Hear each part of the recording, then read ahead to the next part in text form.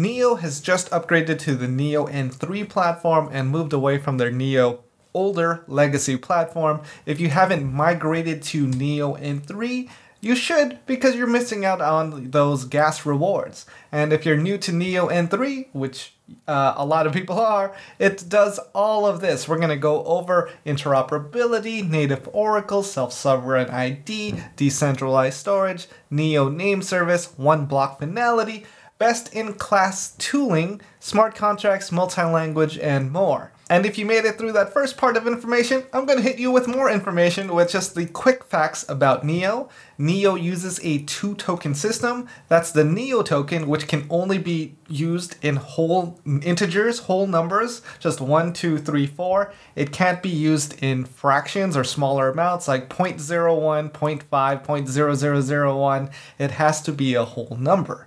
And the other side of the Neo token is the gas token, GAS.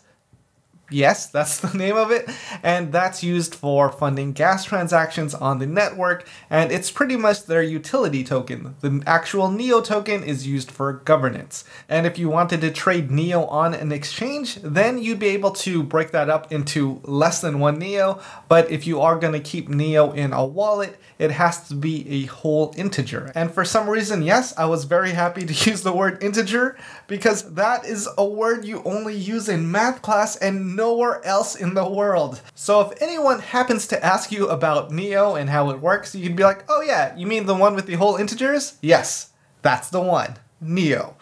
Alright, and continuing on, each block on Neo is settled in 15 seconds, and when it is, 5 gas are mined, and then that is distributed to everyone on the Neo platform for holders, governance voters, and the Neo Council. If you are holding Neo, you can earn gas tokens passively just by holding that Neo in an eligible wallet. If you are holding Neo on an exchange, you would not be eligible for those gas rewards. With Neo's latest upgrade, Neo N3 can handle up to 30,000 transactions per second. The consensus method for Neo is Delegated Byzantine Fault Tolerant, DBFT. I know that's a very technical wording, but let's make it very simple. You got 100 people in a room, each of them have to verify if that transaction happened and happened correctly, and if at least 2/3 of them, 66.6%, say, yes, this transaction happened, and it happened correctly, then that transaction gets processed. You could have some liars in that group, up to 33,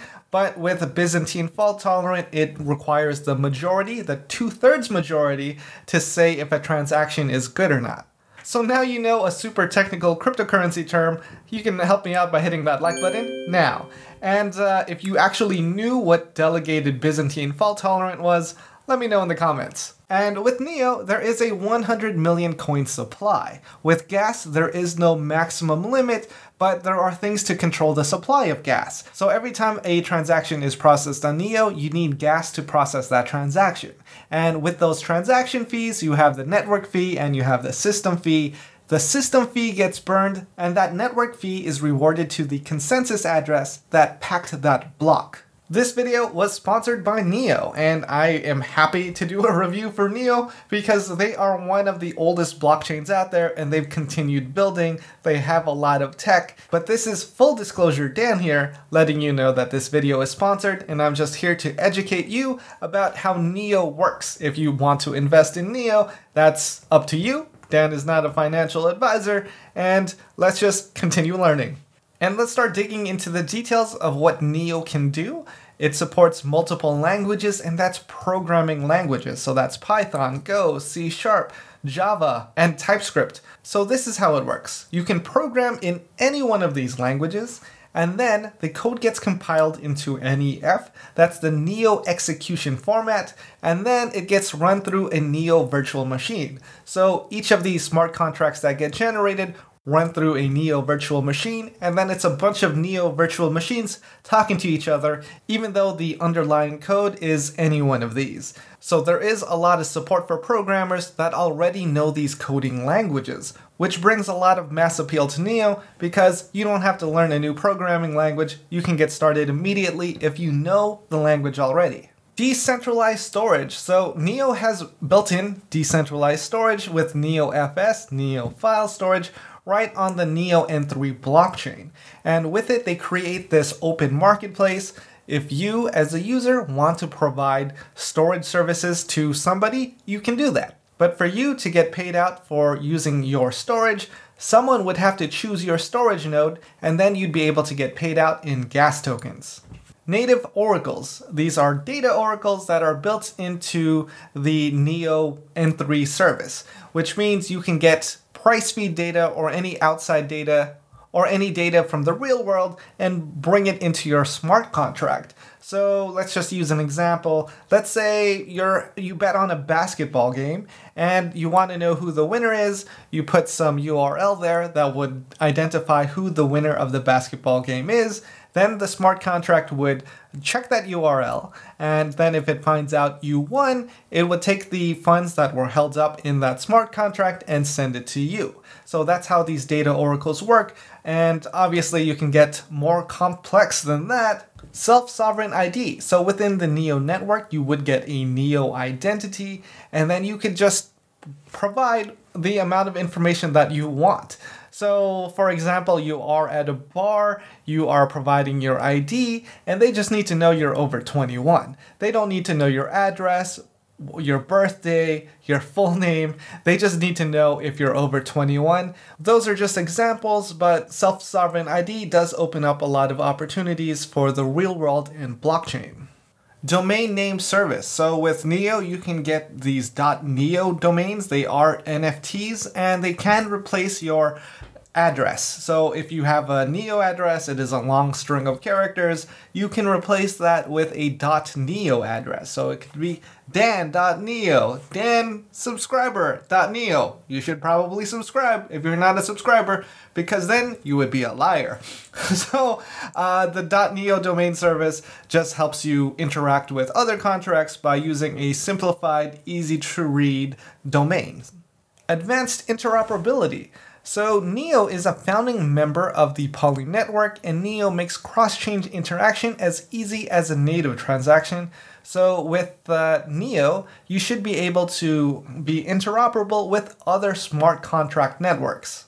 One block finality. In 15 seconds, that block is processed, it is final, and it's one block. Alright, next one. Neo uses a dual token model. As I mentioned earlier, it's Neo, that's the Neo token, and gas, the gas token.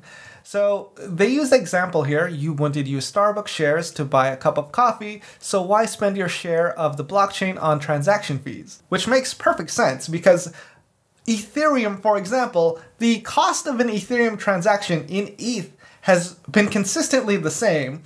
But as the price of ETH continues to climb, the gas prices continue to climb, which is painful, which is a huge drawback to Ethereum. Having this two-token model does make a lot more sense because there is more control over the gas prices to fund your transactions.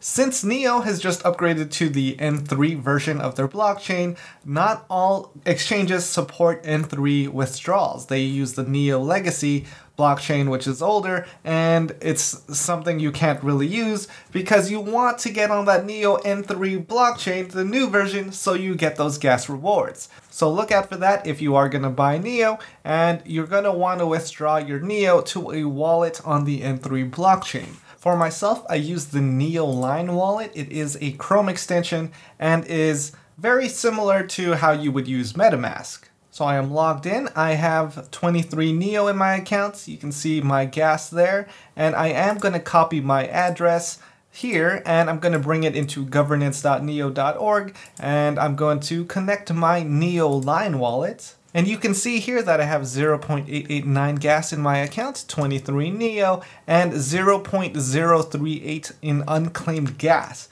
Just for my Neo sitting in my wallet, I am earning gas, and if I wanted to claim those gas tokens, obviously there is going to be a gas fee to do that, so you have to make sure it's worth it. And to get that unclaimed gas, the easiest thing you can do is make a transaction on the Neo blockchain, and your gas will get processed to your account. One way to do that would be sending one Neo to yourself. That would interact with the blockchain and get you that unclaimed gas. Additionally, you're going to want to vote. You need to vote on Neo to get full value, because if you vote on Neo, you get those governance rewards, which are significantly higher than not voting. You just need to participate in the vote to get those additional rewards.